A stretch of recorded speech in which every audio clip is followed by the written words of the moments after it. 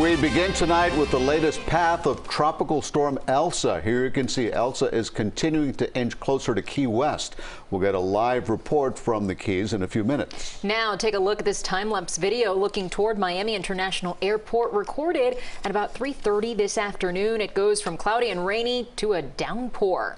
Thanks for being with us at 11. I'm Lauren Pastrana. And I'm Elliot Rodriguez. CBS 4's Chief Meteorologist Craig Setzer has been a busy guy the last couple of days. He is tracking Elsa and our radar. Craig?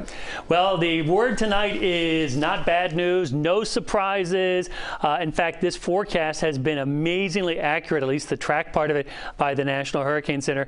It was 5 days ago they were saying that the center was going to pass near Key West, and guess what? Here we are tonight, and the center is just now 80 miles to the south-southwest of Key West, moving to the north-northwest now at about 12 miles an hour. And we've got a strong tropical storm, 60-mile-an-hour winds. And no expectation that we're going to have any surprises here. Not in terms of the track. It's not going to do one of these and come over here. And not in terms of the intensity. It's not going to all of a sudden become a Category 2 or Category 3 hurricane.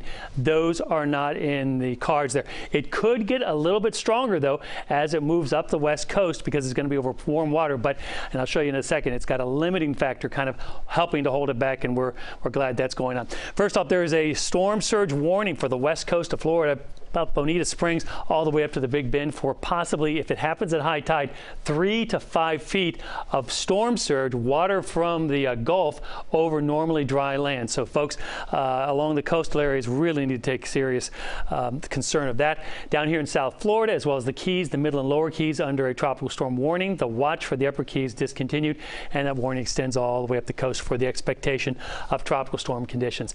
Here's the future track, and you can see it is very, very close to the west coast of Florida. The yellow area, because we always talk about, it doesn't matter if you're in or out of the cone. It's if you're in or out of the tropical storm conditions in the lower Keys there. And then we're reaching the coast.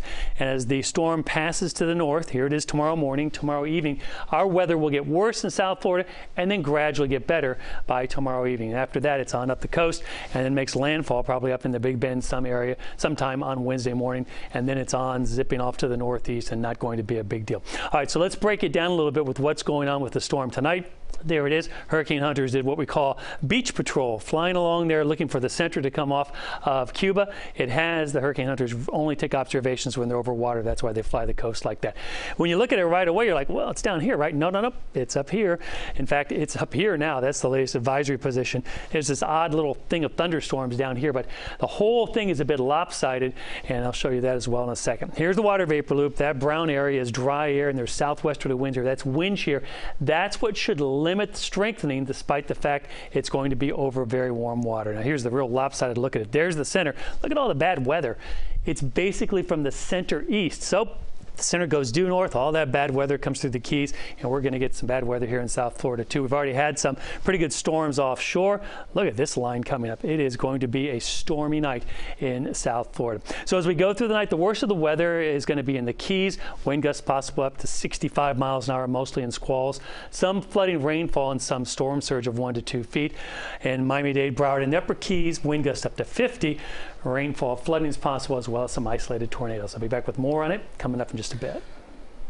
Craig, thanks a lot. And a reminder, you can track weather where you are at any time by downloading the CBS Miami Weather app to your iPhone or Android. You can find it in the iTunes Store or the Google Play Store.